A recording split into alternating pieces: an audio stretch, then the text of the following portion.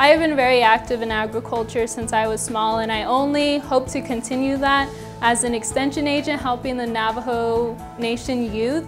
I would like to research vegetables to help increase the profits for farmers. And I want to go help supply food to the world. I really want to work with preserving the coral reefs that are currently being bleached. I want to be an ag accountant so I can help ag businesses become more successful.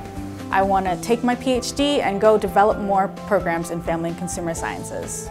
And one day I hope to open my own practice so I can help children in my community, live their best lives and help their families as well. I just had this baby 4 months ago. Oops, here he goes.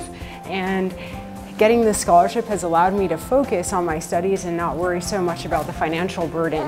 My scholarship has allowed me to not only attend the classes that NMSU offers for my degree, but also to participate in other organizations that help me get internships and become more involved. I'm not having to rely on my family back at home to pay, and they can put it towards helping my other brothers. It helps me to focus and reminds me that there's always people that are there to help you.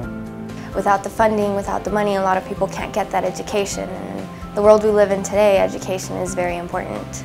It's given me an opportunity to live in the dorms and experience college.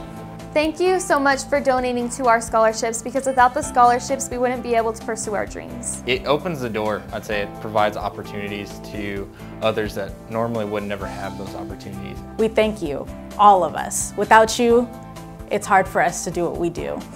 You have made this school year possible, and you have brought more success in my life.